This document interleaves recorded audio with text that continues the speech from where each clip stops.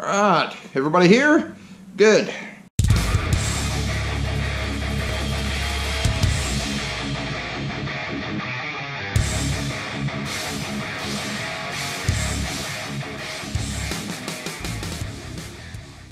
So today we're just going to make a quick little video to answer a question I keep getting asked repeatedly.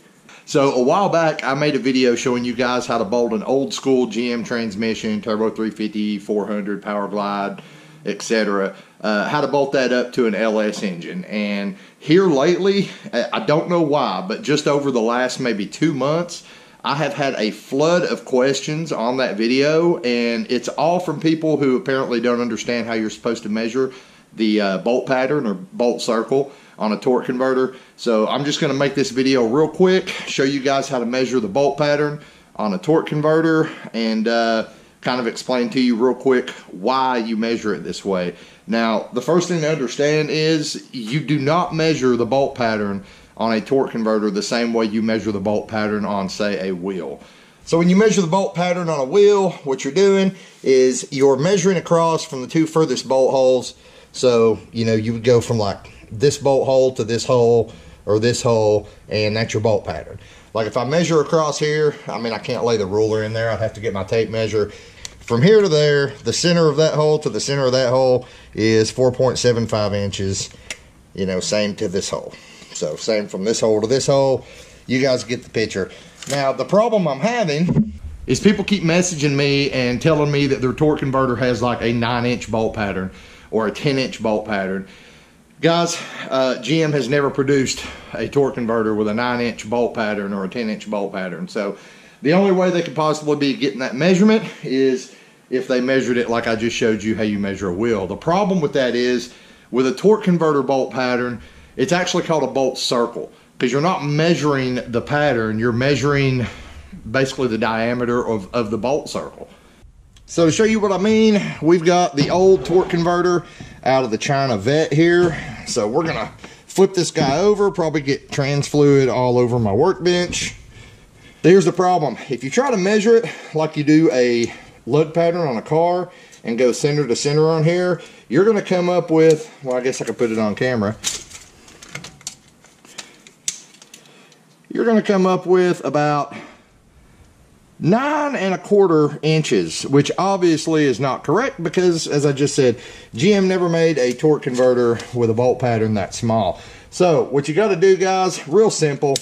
You want to measure from the center of the torque converter out to the center of any bolt hole, okay? All right, so we're going to go from the center of our torque converter to the center of the bolt hole, and we've got about 5 3/8.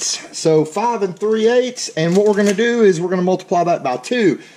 So 5 3/8 times 2 is 10.75. It's 10 3/4, guys. If you want to make it easier on yourself, you don't like messing with fractions, you can just use a caliper to measure this. That way you're dealing with decimals instead of fractions. But that's how you do it, guys. Real quick, I'm going to explain to you why. If you don't care why, you just wanted to know how, then, you know, there's your answer. You can go ahead and tune out now. For those of you like myself who like to understand the why and not just the how, it's real simple, guys. So we got our bolt holes, right? Here, and here, and here. Here's the center of our torque converter. Now, what we're measuring is the bolt circle. So this is like some shit you learned in like 4th or 5th grade, I think. I don't know, maybe sooner than that. But if you got a circle and you want to know the diameter of the circle, you got 2 ways you can figure that out, right? First, you can just measure from one point of the circle straight through the center to the other point of the circle.